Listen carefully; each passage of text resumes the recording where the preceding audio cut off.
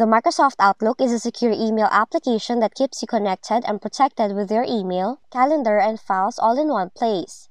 But sometimes, the Store button may not show in the application. So if you're looking for a way to fix this, watch this video to learn how. For the first method, identify first what kind of add-ins you can access. And to check it, click on the File menu, select Options from the left categories, and then choose Add-ins. Alternatively, you'd also click on the File menu and then select Manage Add-ins. But you just have to keep in mind that the Store add-ins are only available for Exchange accounts. So if there is no Manage Add-ins button and you only have the Manage COM add-ins button, this indicates that you do not have the access to Store add-ins. For the next method, try to manually add the Store button to the toolbar. To do that, click on the File tab and select Options from the left categories.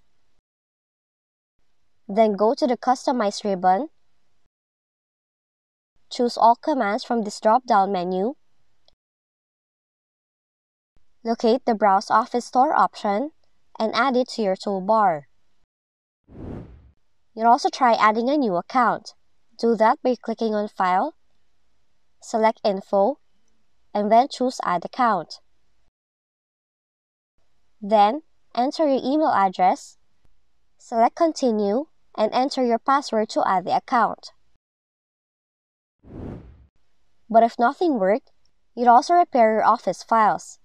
Do that by right-clicking on your Start menu, select Apps and Features,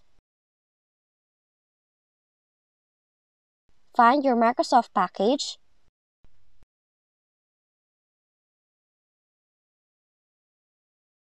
click Modify, and you can either choose the Quick Repair or Online Repair to repair your Microsoft Outlook files.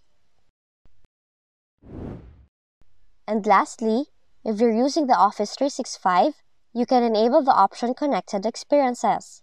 You can do that by navigating to the File tab and select Office Account.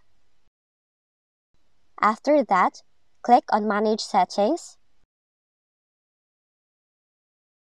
then locate and enable the option Connected Experiences. And those are the possible methods that you can try to resolve the issue. If you found this video helpful, kindly like and subscribe. You may also click and turn on the notification bell so you can be notified from whenever we release new videos.